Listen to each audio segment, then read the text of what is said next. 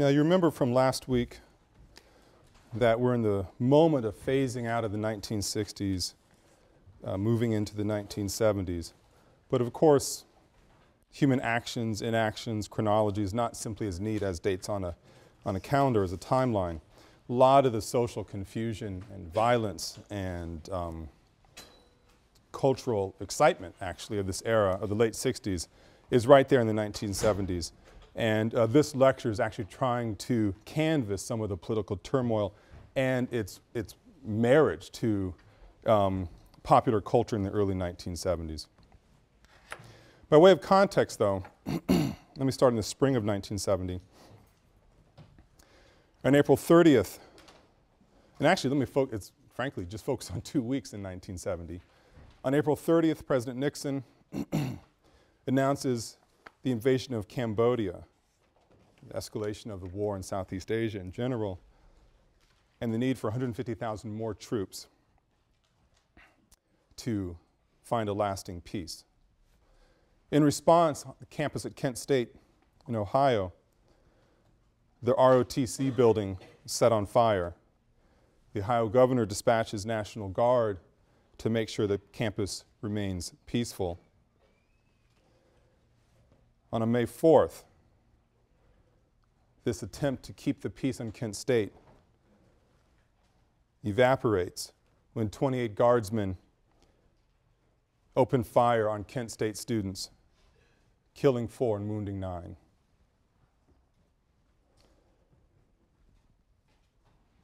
Immediately being a day, 500 colleges are shut down across the country, or they're disrupted from protests. Our country, according to college protesters, our country is now attacking us. Makes tremendous headlines. On May 14th, 10 days after Kent State, at Jackson State University, historically black university, during a student protest, state and highway patrolmen opened fire with automatic weapons into dormitories. Allegations are that someone was sniping at them. No evidence was ever found to that end. They opened fire without any warning, killed 2 students, wounded 9. The scale of national attention is not commensurate with what happens at Kent State. So in the African American community, there is a sense that the police state, in this case state and highway patrolmen, could kill our college students without anybody worrying too much. But at Kent State, also inexcusable, they could kill the students and it becomes a national catastrophe. Meanwhile, in New Haven, just about 2 blocks from here, well, actually all throughout New Haven, the Black Panther Party and the FBI are at a standoff. Black Panther Party and fellow travelers had come to New Haven essentially to protest the murder trial of Bobby Seale, who's accused of authorizing the murder of Alex Rackley, a member of the Black Panther Party, people believed to have been an informant to the FBI. 15,000 people descend upon the green. Panthers, Panther supporters, sort of anarchist hippies called the Yippies, led by Abby Hoffman, fellow travelers of all sorts. And there was a real fear that the city is going to be collapsed into a race riot. The university, under the leadership of Kingman Brewster, the president at the time, does something that people never expected, and actually opened its doors to the Black Panthers. Created a mechanism, Brewster felt, that would relieve some of the pent-up anxiety and tension over what's happening around the country and then locally. Classes are canceled, there's student strikes. I think 2 or 3 pipe bombs go off at Ingalls Rink. It's a level of chaos that you are not familiar with. Kingman Brewster declares that he actually doubts, and I'm paraphrasing here, whether a black person can get a fair trial anywhere in America. Immediately, the alums start phoning in, calling for his resignation, for his outlandish statement. It's a national event, student unrest, it's a local story as well. In this spirit of what's going on in the country on the college campuses, in the nation with the call for federal for more military troops, invasion of Cambodia, you have an astonishing, almost sort of a call and response by a lot of cultural artists. Most famous in this regard, well, most famous to me, at least in this regard, is Marvin Gaye. Marvin Gaye, who had made a career at Motown by piecing together and performing love songs, branches out a year later in May of 1971 with something really quite different. So he's known for this.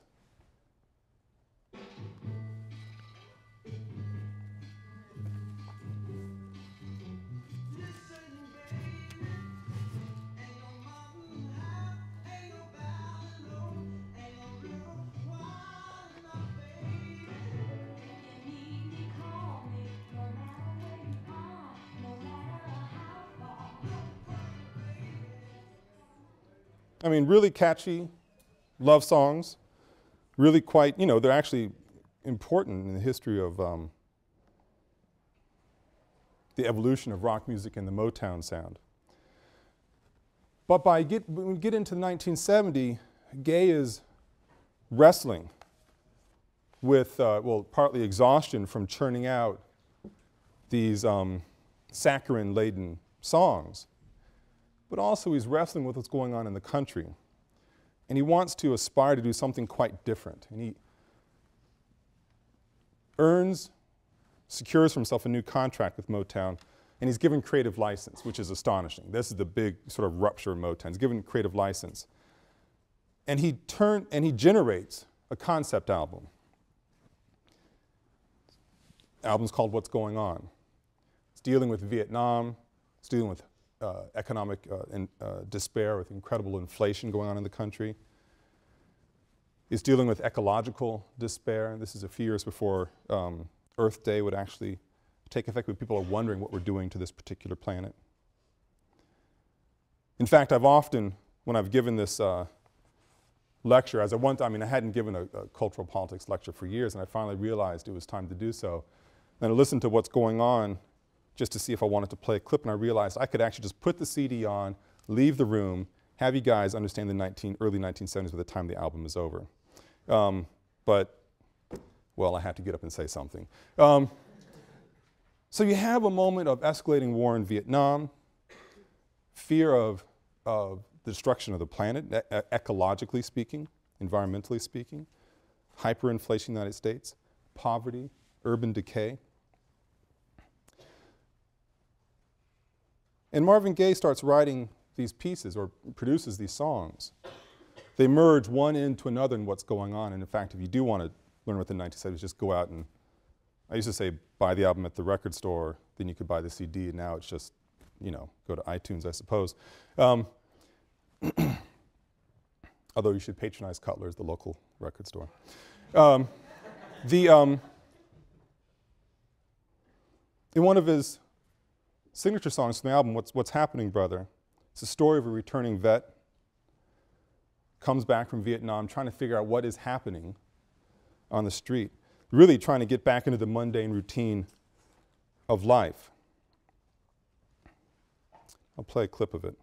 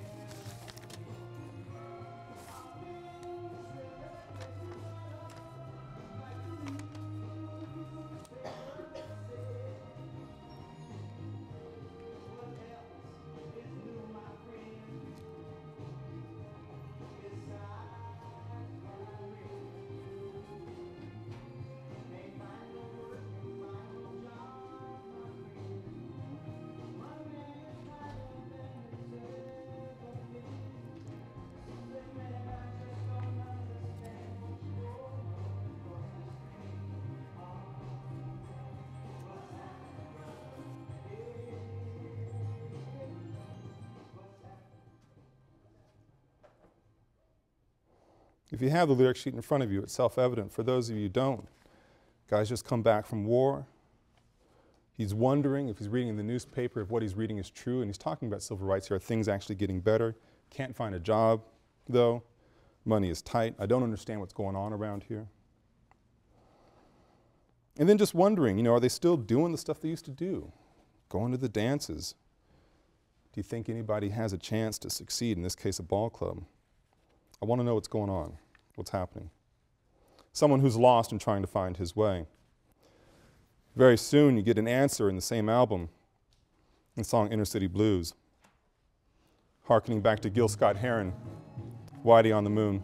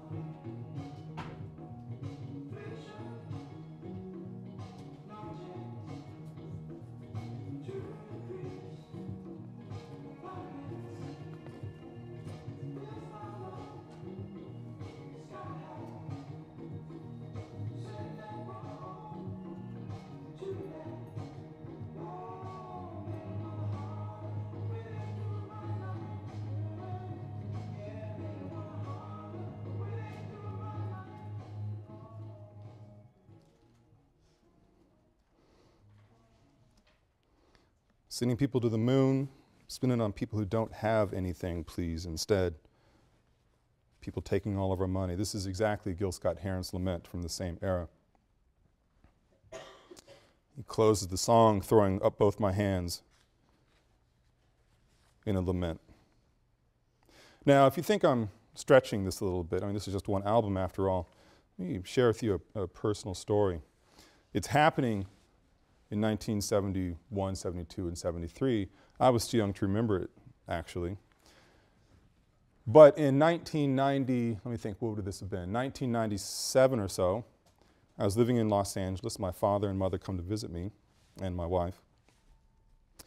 And we're driving, we go out to, he lived in LA for a while when, during this era, we drive out to visit some old friends of his in Los Angeles and have a great night.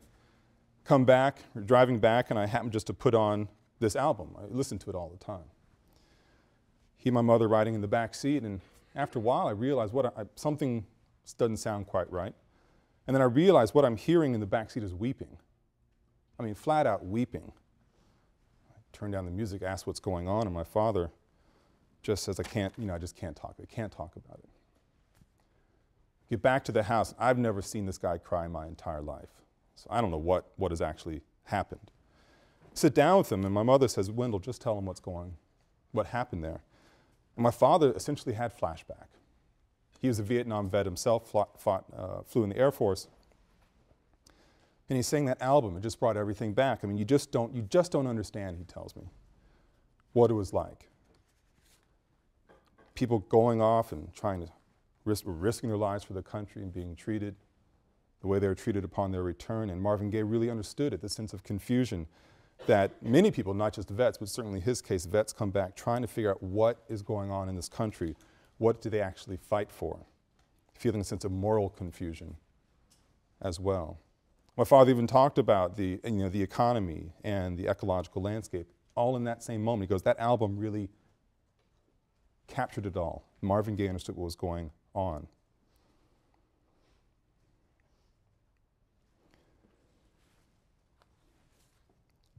Now this album, What's Going On, fluctuates between an international critique and also things happening in US cities.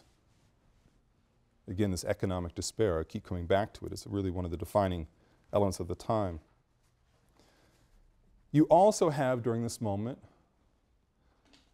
rise of, in line with the Black Panther Party, certainly, this rise of a celebration of black masculinity, black virility, and also black cultural celebration.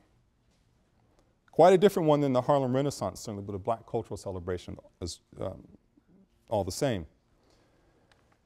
Take these elements together, sort of this culturally rich moment, the notion of abiding economic troubles, and also the determination that we, in this case the black man, and I use that phrase quite intentionally, are going to turn the system over. We're going to be something different. You end up with an incredibly popular movie and character. The character's name is John Shaft. The movie is Shaft. I'll play for you some lyrics, show you a clip, and then explain a bit of what is actually happening in this piece.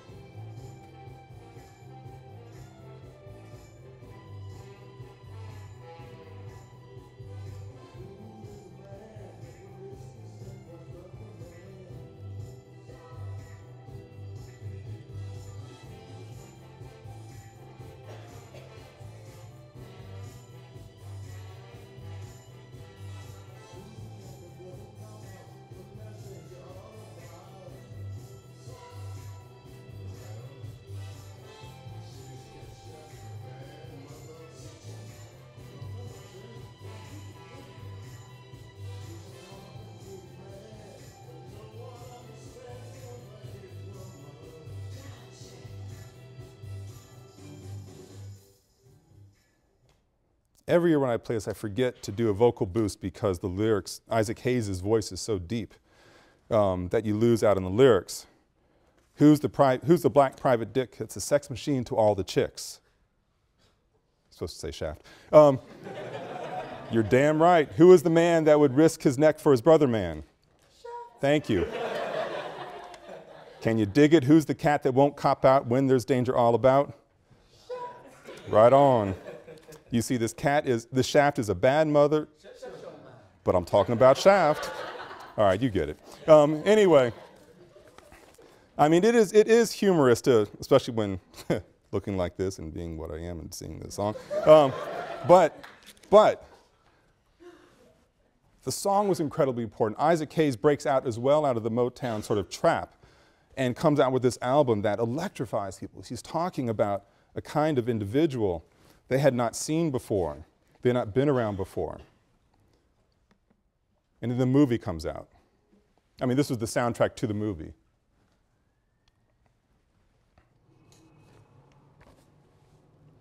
So you're walking through New York Times Square, which used to be a complete cesspool.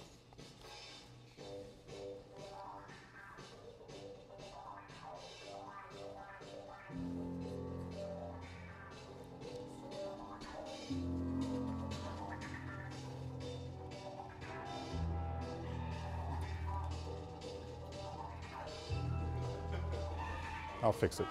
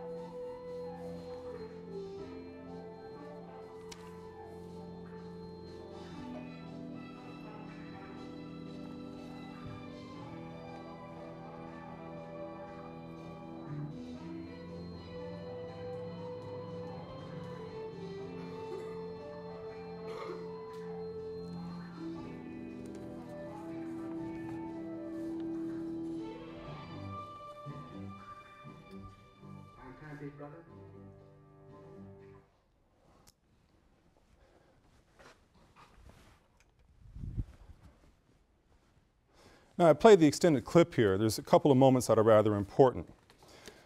One is just the street scene that Shaft is walking through. New York City, Times Square is not the place you've come to know with its sort of carnival atmosphere.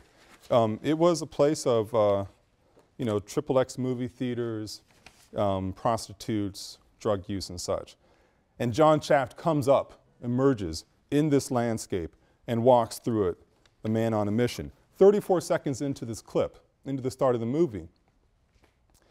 You may have seen it, and I don't know if the lights were down enough yet for you, but he crosses the street and someone comes up about to hit him. He stops the car and gives him the finger.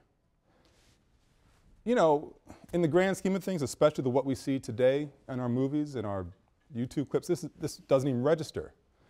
This was a mind-blowing moment in American cinema when this movie comes out.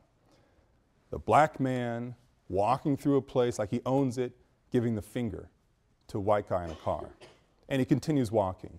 He's walking through his long leather black coat, certainly reminiscent of the Panthers, but he looks a little bit different. And it turns out, when this guy tries to sell him a hot timepiece, that he's a cop. So the question is, who's the man? And it turns out, yeah, thank you. Well played, yes. That Shaft is the man. He's virile, he's masculine. As the lyrics say, he's a complicated man.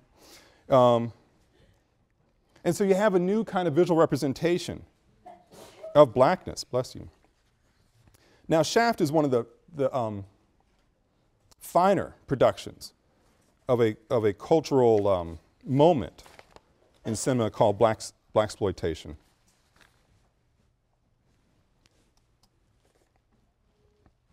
Pardon me, I have to multitask a little bit here.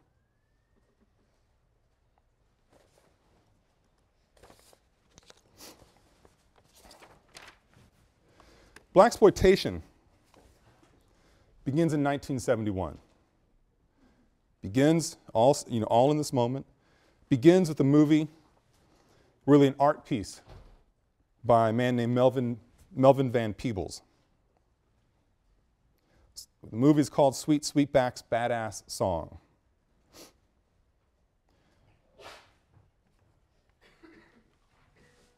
The movie is, I find it very difficult to watch, just from the kind of messages it's giving and also because of its cinematic qualities and because it's in some way, well, I don't care for the movie. But anyway, it's incredibly important. It starts with the unnamed narrator, or protagonist, I suppose, seen being raised by prostitutes. He becomes a hustler. He gives witness to a moment of police brutality. He kills a bad cop. And because he committed one of the ultimate offenses, he has to go on the run. And the movie is essentially, it's a flight movie. He's going through all these different scenes, trying to keep one step in front of the man. And the man, as it turns out in this case, is powerfully corrupt. It's a lot of power, but that power has corrupted him. And you see Melvin Van Peebles, he's the lead in his own movie, you know, going through, I mean, any kind of slice of life you can imagine, representing the 1970s. Drug use, sex scenes, pimping, prostitution, crime, always trying to stay one step in front of the man. And the movie becomes an inspiration for the formula that becomes Blaxploitation. It's a movie that dismisses assimilation, that declares the system's corrupt.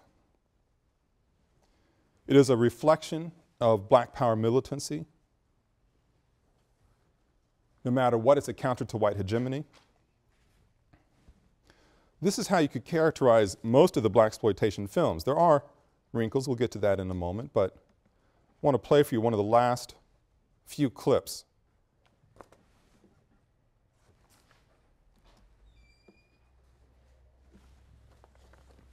Of the movie.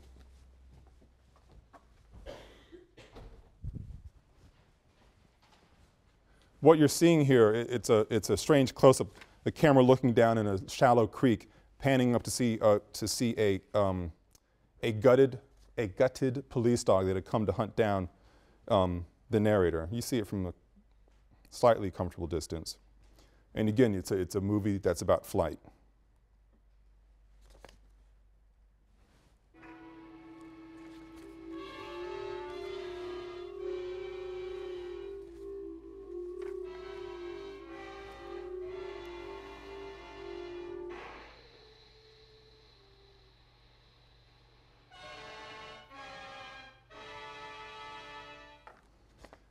That's enough of that movie.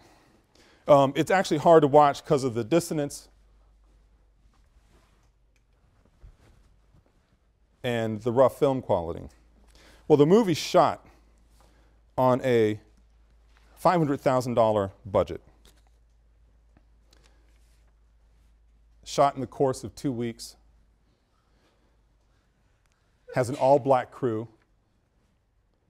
So it's giving a message about sort of a non-assimilationist black pride, and it's actually doing it as well. And the movie,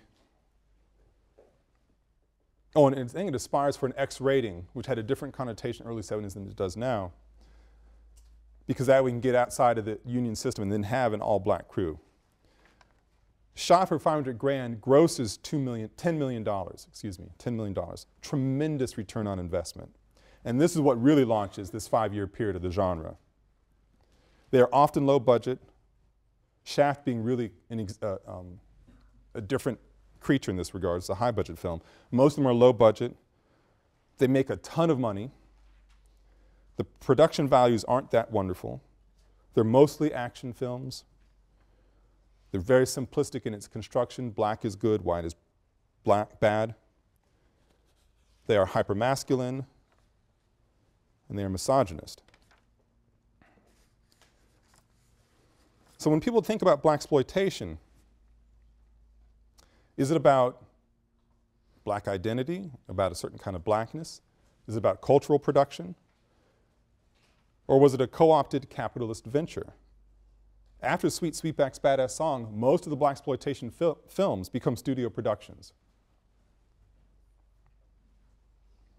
No matter what you decide blaxploitation is, it's important to think about the images that it presents. They all weren't about revolutionaries or tough, upstanding men. About different kinds of people.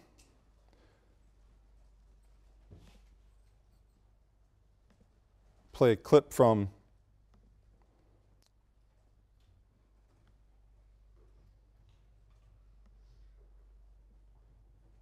the movie Superfly as a way to access this particular part of the narrative.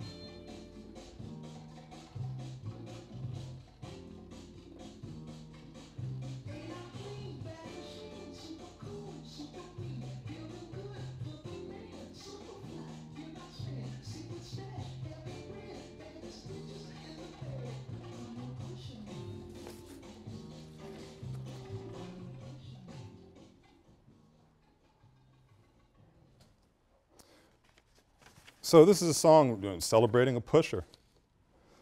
I'm your mama, I'm your daddy, I'm that nigger in the alley. I'm your doctor when in need. Want some coke, have some weed. You know me, I'm your friend, your main boy, thick and thin. So who is the pusher man?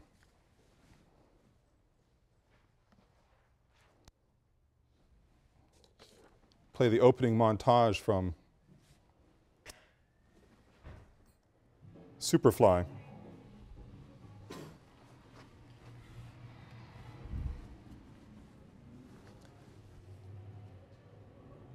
The main character is getting out of his car. That is the main lead character right there.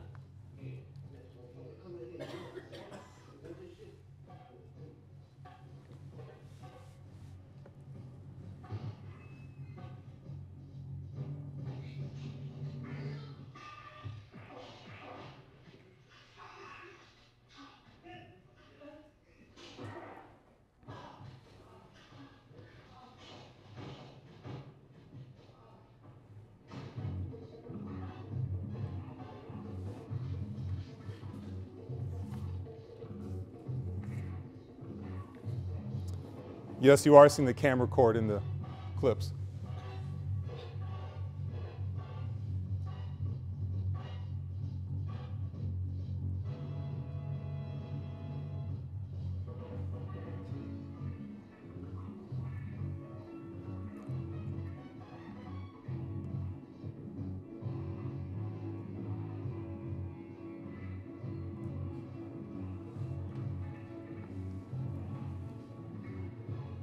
The filmmakers didn't need a set. They had New York City to use as its perfect backdrop.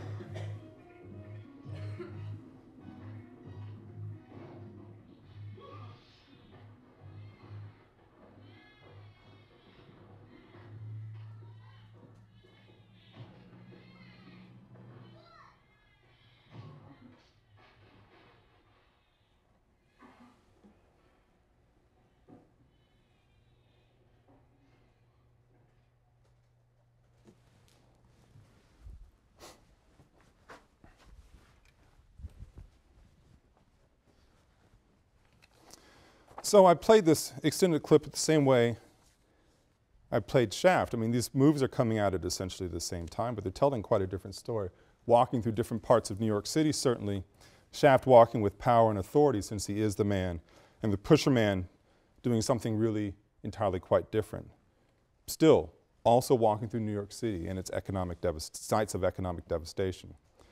Right before this clip, you see the pusher man getting out of bed. He has, as the lyrics from the Curtis Mayfield song, the baddest bitches in the bed, getting out of bed with a white woman, which is of course important for all the racial narratives about that kind of coupling possibility, living in a very fancy apartment, and he's really trying to get out. He's made enough money, he's trying to get out of the system, and then he's got to get these petty thieves who are trying to take some of his dope. The story is then about a pusher man trying to exit the high life. He's going to make one final score and retire. But as the story goes through, he discovers that the people who are actually the drug kingpins in New York City, the ones he has to make this final score with, are the police. The commissioner of the police is the biggest drug kingpin in the city. And the pusher man comes to the heroic conclusion by framing or setting up the police commissioner. So you have here perhaps a hero, perhaps an anti-hero. It's really quite unclear. But you certainly, I mean, in terms of what's being celebrated here. But you certainly have the lingering part of Blaxploitation that the man, when it is the white man, not John Shaft, of course, the man, usually a person in great authority, structurally in the system, is the cause of degradation in the black community. Now, I've talked about the fact that that Blaxploitation is celebrating manhood and of a complicated nature. It's also doing something quite different. You know, people often point to Pam Grier as a wonderful example, a Blaxploitation film star. You know, she's always winning in the end. Her first movies in this regard, Foxy Brown. It's a story about Foxy. Her brother is set up by a drug kingpin. This is one of the great narratives of Blaxploitation. Her boyfriend is killed by the man, and she's going to infiltrate the mob to exact her revenge. And the way she infiltrates it is becoming a prostitute. In fact, the beginning of the movie, before this stuff unwinds, you have Pam Grier getting out of bed with the phone rings, and within a few seconds, she's bare-chested. I mean, this is what Blaxploitation and white and female power is suggested by Pam Grier. Her sexuality is her power. Anyway, I want to play the last couple of minutes from Foxy Brown. It has a twist on this narrative of who's the man, in fact, how black power is interwoven in this in interesting ways.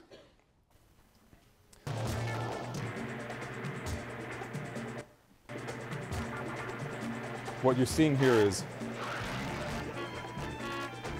the drug kingpin's boyfriend being stopped.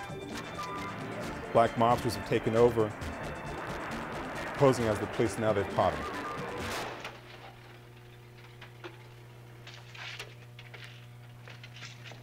What are you gonna do? What do you want? What are you guys gonna do?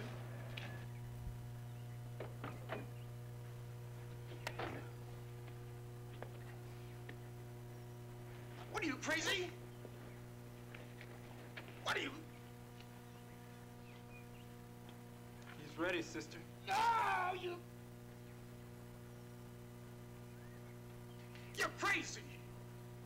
You can't do this. You can't do that. No, no, Foxy. Oh, no, you can't. Ah!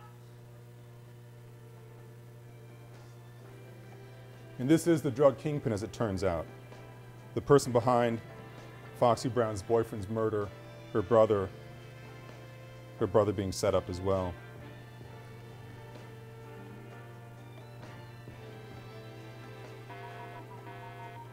The alarm's been tripped.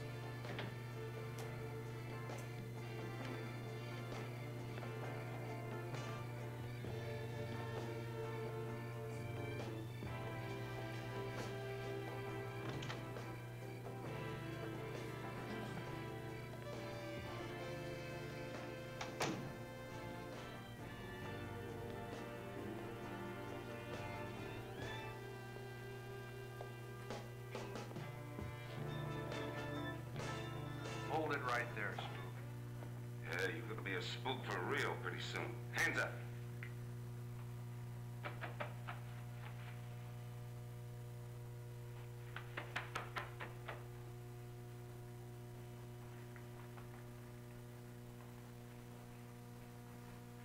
Don't pinch the food, faggot. You watch your mouth or I'll... No, Eddie. Later. I want to know what she's doing here. I'll take that, big mouth. Sure. I brought it for you, Miss Pimp. Like I said, it's a present from your faggot boyfriend. See what it is, Eddie.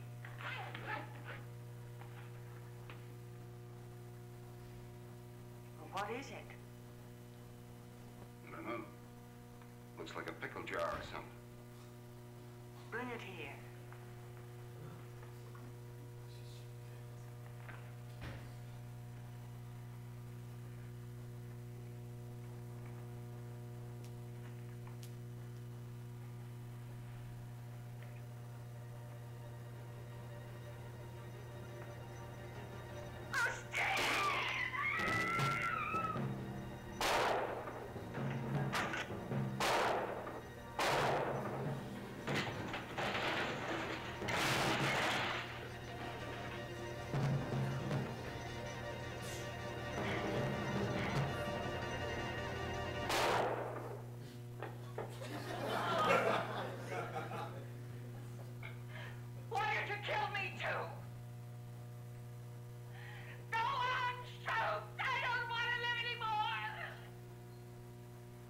I know.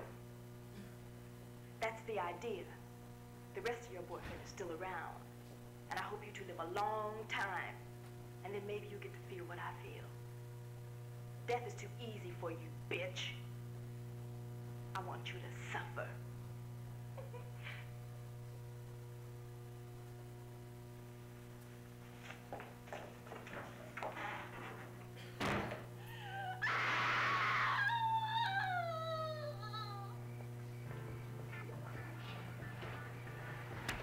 Super bad.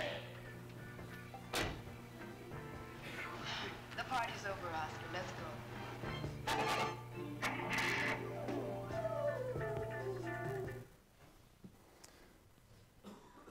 So, you have in this clip justice being exacted along the terms that in the Blaxploitation vernacular made the most sense. But still, what kind of messages are being offered here? And when you were in the movie theater, I mean, the production value, the acting and such, you know, in the gun being pulled out of the afro, these are all humorous. But in the movie theater, some moments of celebration. This is a whole different kind of cultural logic that people had not seen before, not on a screen, and they wanted to celebrate it. It's an era of great struggle for the nation, truly. We're still not out of that moment. And you'd see it articulated with its great cultural products of the age. It's a moment of despair. It's despair that's certainly likely what urged Stevie Wonder to write some of the most socially conscious lyrics of the era. And these are, you won't be surprised, these are not the ones that are heard on the radio when people play back, you know, Stevie Wonder reflections. Wonder had negotiated a new contract, just like Marvin Gaye had done before, that broke him out of the studio system in Motown. And the result was about a 6-year cycle of albums that was nothing short of astonishing. I mean, one, that the albums are released. So many are released in just a 5-year window. Actually, just a 4-year window when you think about it. Albums are Music of My Mind in 1972. He's only 21 years old. Talking Book released the same year in 72. Inner Visions released in 73. Fulfillingness's first finale in 74. Songs in the Key of Life in 76. This is not the little Stevie Wonder of, he's coming out with Motown with this, I forget the name of the song, playing his harmonica, but a Motown sort of dance tune. This is not the Stevie Wonder in later years of, you know, Don't Drive Drunk fame. This is Stevie Wonder of a different kind of political vintage. You can hear it here in his song, Big Brother.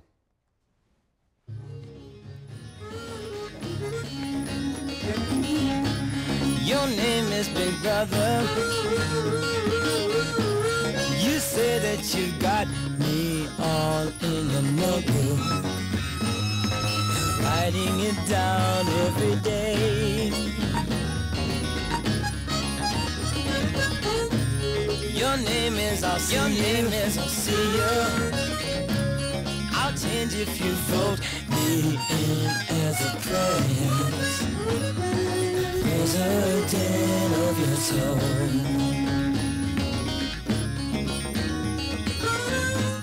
I live in the ghetto. You just come to visit me round election time.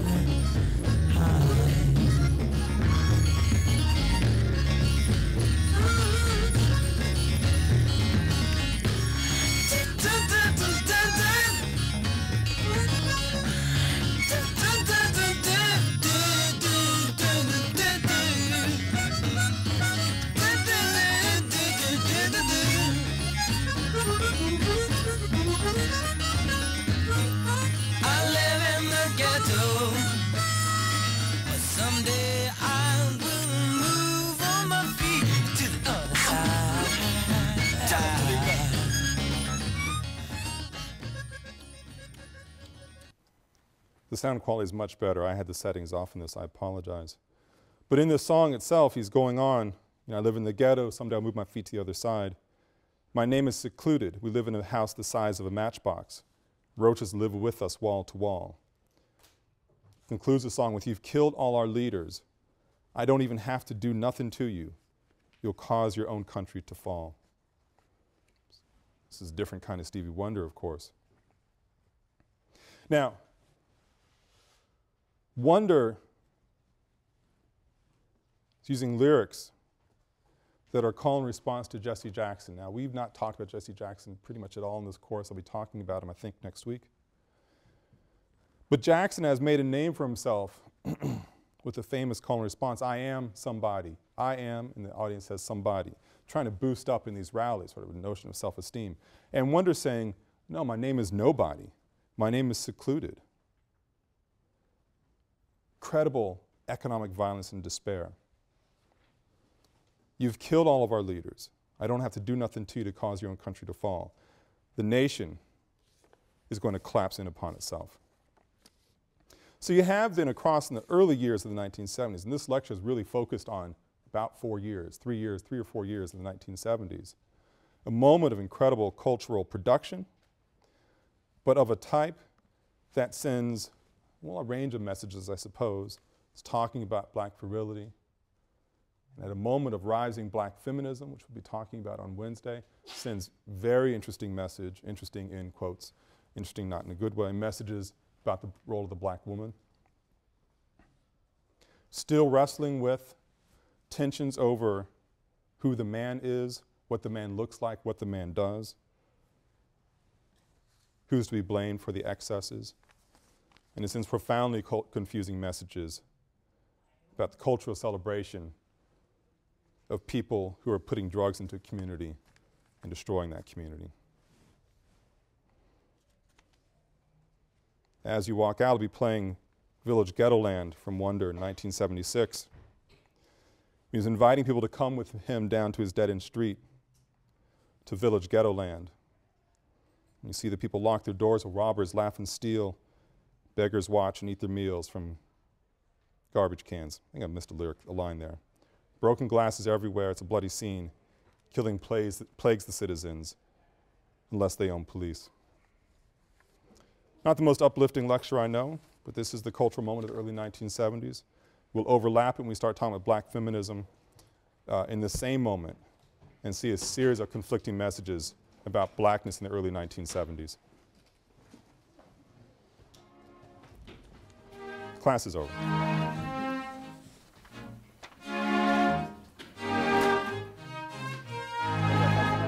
Would you like to go with me down my dead-end street? Would you like to come with me to Village Ghetto Land?